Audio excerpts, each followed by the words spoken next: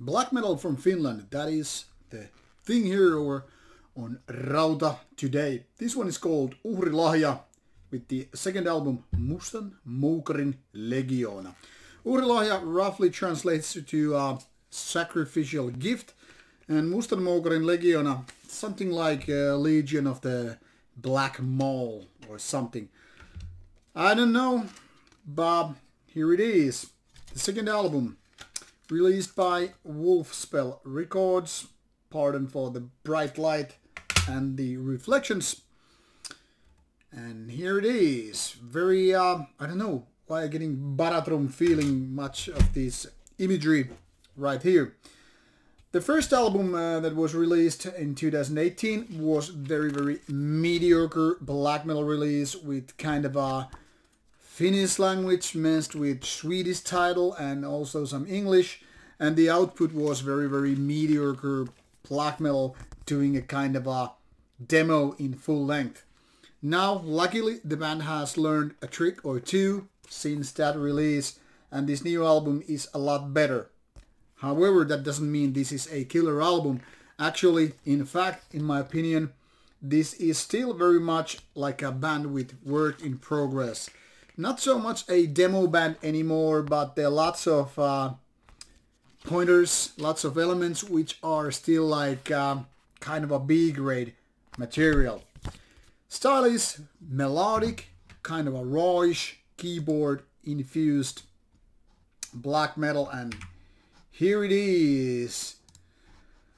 You can pretty much see the track list right here. 34 minutes roughly, give or take. And all these tracks are in Finnish.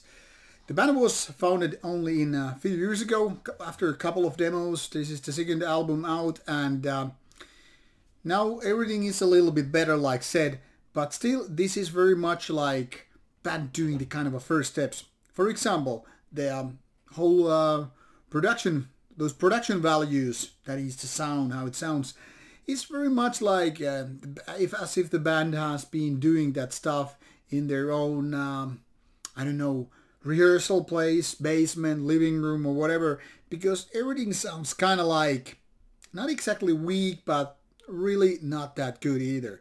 It's not like totally useless or powerless, but very much like so much improvement could be done.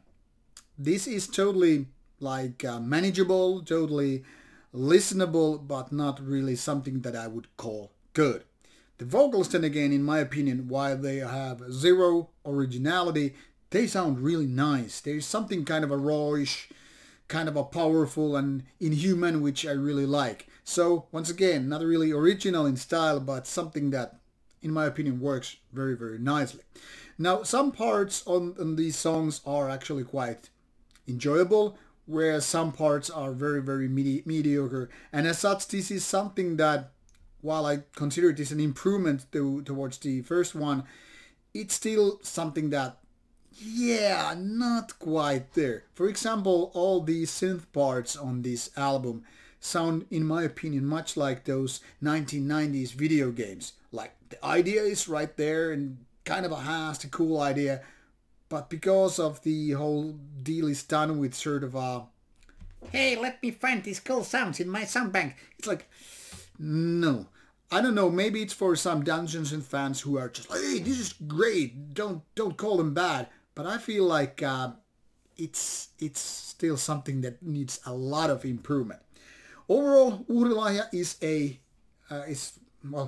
or like more like Mustan, moukarin, legioona is a decent album, and I think Uhrilahja is very much going to a better direction, but still not for everybody. Check it out if you don't believe me. There are samples online, so you get to hear it for yourself. With these words, take care, my friends, and hope you enjoy it.